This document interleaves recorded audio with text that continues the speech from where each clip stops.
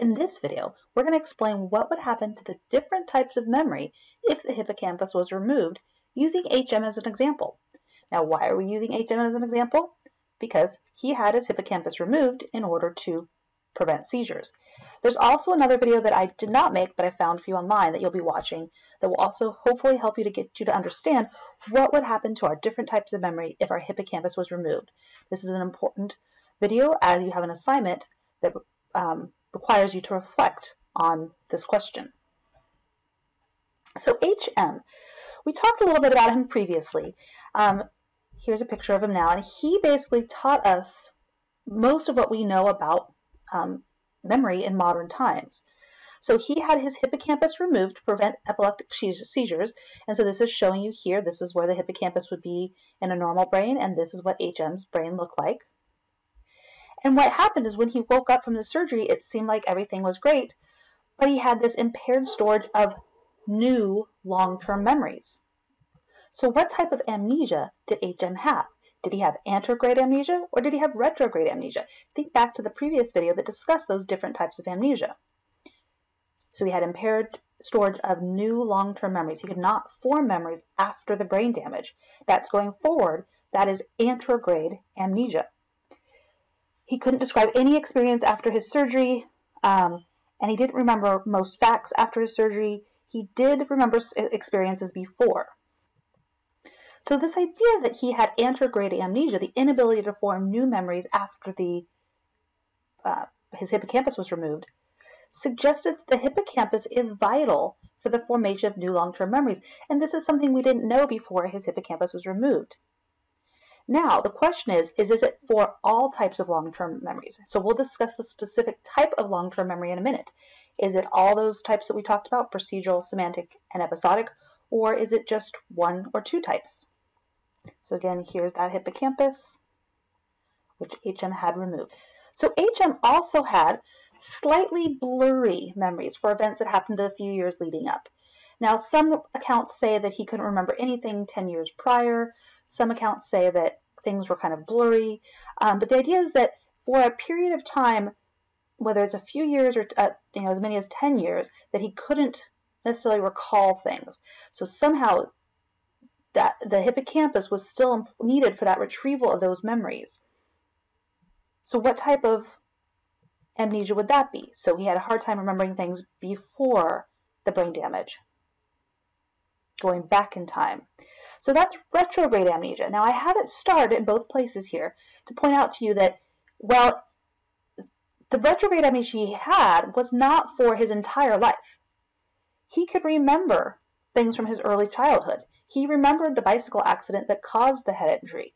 He could remember who his parents were. He could remember the house that he grew up in. So he had those memories. It was really just an impact in terms of retrograde for a few years. So it was kind of a partial amnesia. Now, what types of memories are these? What types of memories is it that he, the time that he was riding a bicycle and had an accident? Memories about things that happened in the house that he grew up in. What kind of long-term memories are those? They all sound like episodes from his life, right? So episodic memories. So overall, HM had severe episodic memory impairments. We talked about he couldn't form any new personal recollections after the brain damage. So he had complete anterograde amnesia and only partial retrograde. So again, note that I have these all starred in all three places. So that was a discussion about his episodic memories. But what about his semantic memories? So remember, semantic memories are those rules, facts, and concepts. So previously learned semantic memory was mostly intact. So the part of his semantic memories that was intact would be those retrograde memories, things from the past, right? However, he was only able to remember new simple semantic memories if given a proper cue. So his anterograde semantic memory was not completely intact. It was very difficult for him to form new semantic memories, although there was evidence that with some very simple ones with cues he could recall. And here's an example. It's a little excerpt that was taken from an interview that Dr. Milner did with HM. And so if Dr. Milner would give HM a prompt such as his initials were JFK, HM could respond Kennedy. If Dr. Milner then asked, well, what was Kennedy's first name, or what was his first name, HM would reply John. So there was some evidence that, again, knowing who JFK was, he became president after HM had the surgery. He was shot after HM had the surgery. So these events took place afterwards. So he couldn't recall them on their own because, again, that hippocampus is necessary for that retrieval of information. But somehow, perhaps suggesting that semantic memories are stored in a different part of the brain. And that with a cue, then, he could recall them. So we know that his retrograde semantic memories were intact, but that his anterograde ones weren't really intact. He had troubles remembering them, and sometimes with a proper cue, he could recall them, but he really didn't have that ability to form these new memories. So are semantic memories explicit or implicit? Are they unconscious, things that we don't realize are influencing us, or are they conscious recollections? They are conscious, they are explicit. So is the hippocampus needed for semantic memories? It's still debated, but based on what we've discussed, the hippocampus plays a role, but the anterior temporal lobe seems to be more important. Whereas, so the storage of the semantic memories may be more in that anterior part of the temporal lobe, but the hippocampus may be needed to retrieve those memories. So this one's just not quite as clear-cut. Now, what about HM's procedural memories? They remained intact. So remember, procedural memories are those memories of how to do something. They are not dependent on the hippocampus. And this is a task that's discussed in the other video you'll watch, so I'll just skip over it. But this is the way that they knew that his procedural memories were intact, is that not only could he remember how to do things he could do before the surgery to remove his hippocampus, he could also learn new tasks. He just had absolutely no recollection of having learned them. Now, are procedural memories implicit or explicit? So explicit being conscious recollection, implicit being that unconscious. They're implicit. You're not aware that you're using memory really to do the tasks. You just do them automatically. So procedural memories, like we said previously on the last slide, they don't rely on the hippocampus. They rely on an area called the basal ganglia. Again, it's a memory of how to do something like riding a bike, knowing how to play tennis, knowing how to snowboard, knowing how to swim. It's slowly learned and eventually becomes a habit. And we'll come back and talk more about these procedural memories and this area of basal ganglia in the movement chapter.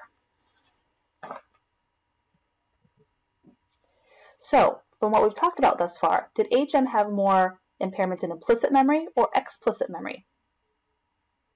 Explicit. His implicit memories were intact. So was HM's short-term memory or working memory impaired? It was not. It also remained intact. So they were able to give him sets of numbers to work with, and as long as he kept working with them, he could hold them in their memory. But if he turned his attention away, they would be gone.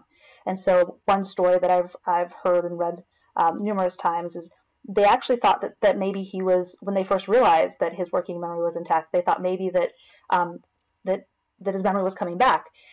One of the doctors had given him a list of strings, a string of numbers and letters to recall, and then they got called away. They came back several hours later, and HM was still repeating them over and over again, and they were amazed. But then again, as soon as he turned his attention away, he could no longer remember those that string of letters and numbers. Research on the function of the hippocampus suggests that it's very important in what we've been talking about, declarative memory functioning, especially the episodic memory. So you take that hippocampus out, and that episodic memory is going to be it's going to be detrimental to episodic memories, especially those new memories, right? It also appears to be important in spatial memory. There's actually cells that have been found that they call place cells in the hippocampus that light up and fire action potentials when an animal hits a certain spot in a maze, and we assume that we have the same place cells in our brain. It also appears to be especially important for contextual learning and binding. So think about something you've done in the recent past, and you think about that memory, and it's got lots of detail, maybe like what you were wearing, who you were with, who you were talking to, lots of details, lots of context to that memory. Now, if you think about something that occurred a year ago, you're not going to have, or 5 years ago, you're not going to have as much context. You're not going to have as much detail to it. You have more of a gist of what happened, and just kind of a gist of the memory. And so that suggests that the hippocampus allows that contextual information to be stored, but then as that information gets moved into cortical regions and is stored as a memory in a cortical region for long term, we lose that context. So we've talked in detail about the role of the hippocampus in episodic memories.